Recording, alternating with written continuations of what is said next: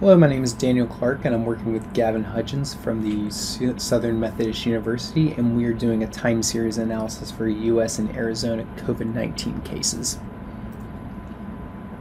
We had previously done an exploratory data analysis of the COVID data, which you can see at the link is below. But as a reminder, we explored two databases, one being Johns Hopkins, the other being the COVIDtrackingproject.com, which we use to gather and organize our data from May 4th to July 21st. Here's a quick view of the database, some of the variables that we have within for us to use, with most important being positive increase as well as total test results increase, which we kind of use mostly throughout our modeling.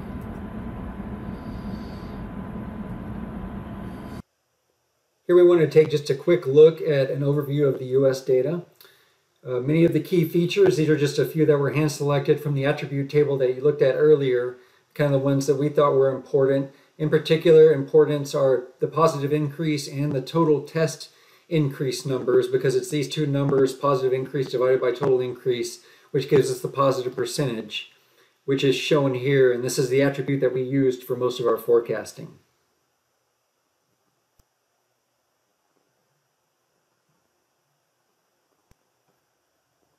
And here you can see at Arizona, we use the exact same cleaning methodology here. We had 180 total observations. And we can see the daily increase in positives as well as total tests, which we divided to create positive percentage for Arizona.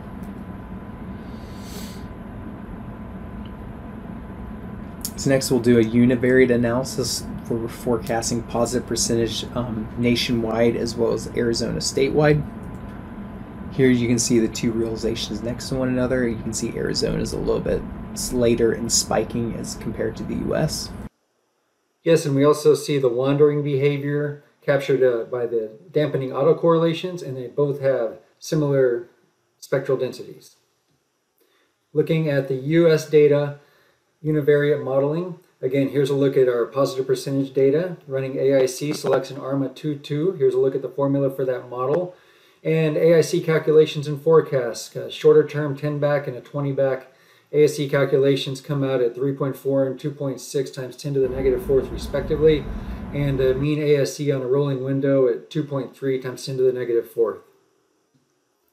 So that's kind of our baseline. We also put in a non-stationary 1 minus b component to account for the wandering. And the plot on the left shows the transformed realization. Plot on the right shows details of that transformed realization. And we ended up with an ARIMA 210. Here's a look at that model and the ASC calculations on that.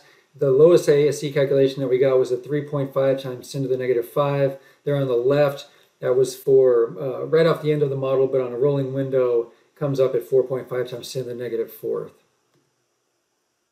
Finally, we also added in some seasonality with an S equals 7 component on top of the 1 minus b component, and the transformation on your right, that's the final transformed realization, ended up with an ARIMA 910, and here's the ASC calculation on that at 7.6 times 10 to the negative fourth.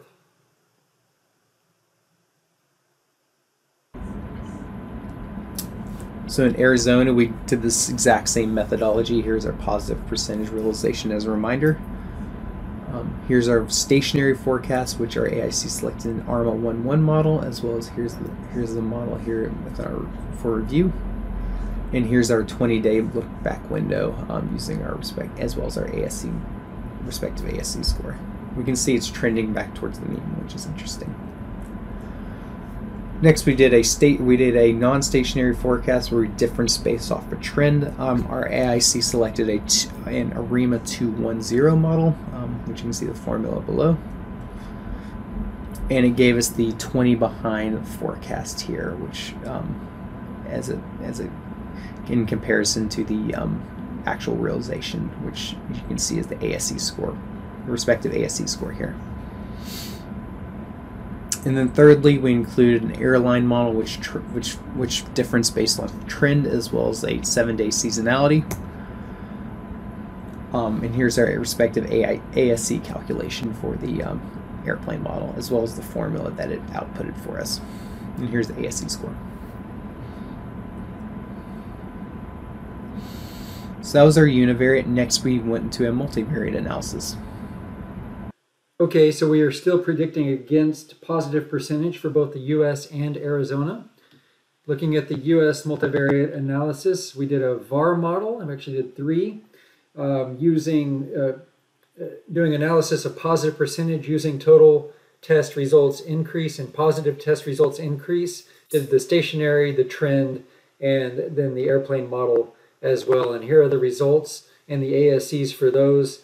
2.8, 1.7, 1.6 times 10 to the negative 3. Not as low as some of the other models we've seen previously. So for Arizona, we did the exact same thing, which we used total test results and positive test results increase, as well as 3 VAR models being stationarity, trend, and airplane. And here are our short-term and long-term forecasts, as well as their respective ASE scores using the VAR model. And then thirdly, we enacted a neural net model with Arizona in the US. Here we can see our neural net model produced a short-term and long-term forecast on the bottom left, as well as its respective ASE scores. And then we included our best performing neural net as well as our best performing VAR model in combined to create a short-term and long-term forecast in the middle, which you can see the respective ASE scores.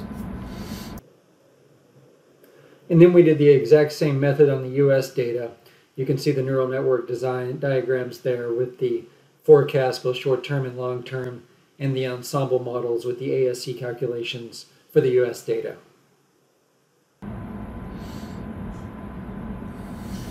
So in summary, we actually ran 8 different models for both the nationwide as well as statewide data.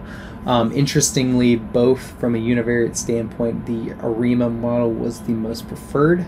The ARIMA 2.1 model was even more surprising, was both the ARIMA models were 2.1.0 models. But looking at the multivariate models, the VAR trend was the best for Arizona as well, but the MLP was the best for the US. And one caveat here is that within the rolling windows, we had really similar results. However, our rolling windows tended to favor the stationary models just a little bit more. So this was our forecast for both the US and Arizona with regards to positive percentage. Thank you very much, and let us know if you have any questions.